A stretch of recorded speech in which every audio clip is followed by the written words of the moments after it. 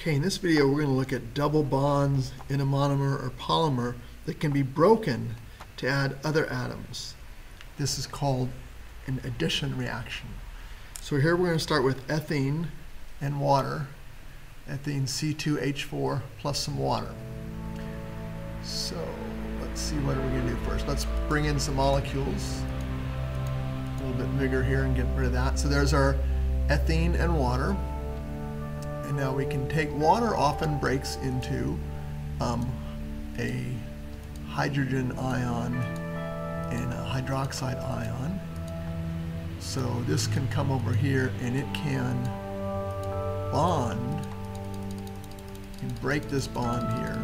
So it's actually not an ion, I'm sorry, it's a atom, hydrogen atom comes over and it can break that bond. And as it breaks it, we're going to see it move a little bit here. And it's jostling a little bit, but that's kind of what's happening. Not quite as smooth as it would happen because that bottom bond there is staying connected. So there we've now broken that, and we've placed an H onto this. So this group here is now CH3. And here we've got a CH2 that needs something else added to it. And sure enough, we can bring this OH over here. Swing it around and plug it in right here. And now we've formed ethanol. Again, this carbon has 4 bonds. 1, 2, 3, 4. Oxygen has 2. Hydrogen has 1.